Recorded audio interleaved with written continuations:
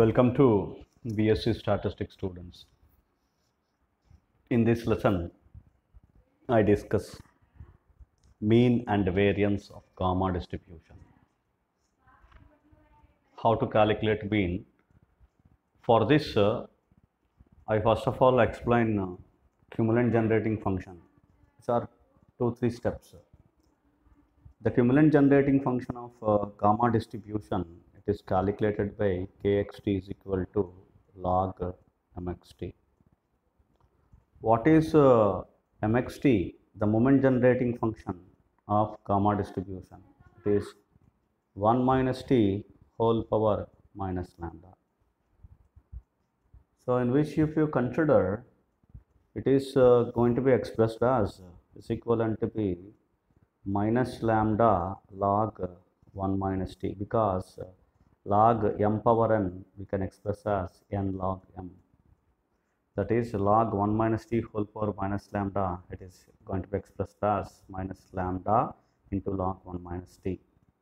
Hence, minus log 1 minus x, the formula is x plus x square by 2 plus and so on.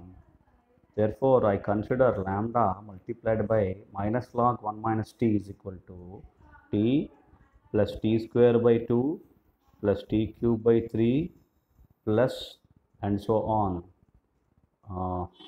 I close the bracket. Right. So, therefore, the cumulant generating function is kxt is equal to lambda into t plus t square by 2 plus t cube by 3 plus and so on, plus t power r by r plus and so on. So, therefore, now we have to calculate mean and variance through the cumulant generating function. As we know, from the cumulant generating function, first cumulant k1 is equal to mu1 dash, it is equal to mean. The first cumulant is mean. How to calculate this? Coefficient of t power 1 by 1 factorial, that is t. Coefficient of t in, I write clearly, in kxt. In the cumulant generating function, coefficient of t which gives mean, that is first cumulant. So, here you see in this particular, this is what the cumulant generating function. So, in which you have to calculate the coefficient of t. What are the terms of t? You see first, t, this is the only the term t into lambda, that's so lambda into t. What is the coefficient of t? That is lambda. So, therefore, mean of the gamma distribution is lambda.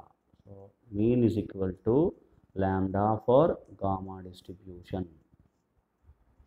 Next, so you calculate k2, that is second cumulant. It is variance by the definition of the cumulant and the properties of cumulants. We know k2 is second cumulant. That is second cumulant is variance. It is variance, it is mu2.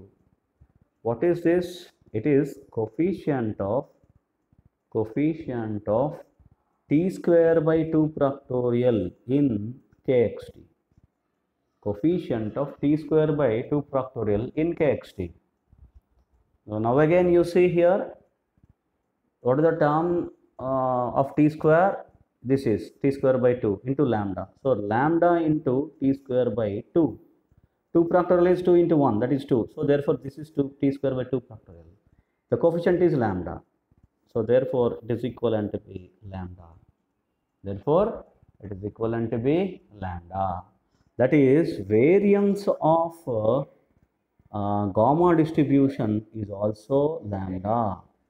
Therefore, we can state another property, that is another important property which leads mean is equal to variance of gamma distribution.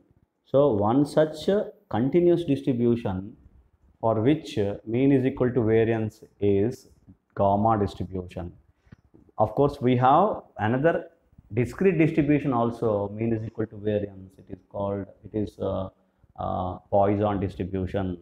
Here mean is equal to variance, continuous distribution is gamma distribution. So, there are two distributions, mean is equal to variance. one for discrete, one for continuous. For discrete it is Poisson, for continuous it is a gamma distribution. Hope you understand. This is what the calculation of mean and variance of gamma distribution. Thank you.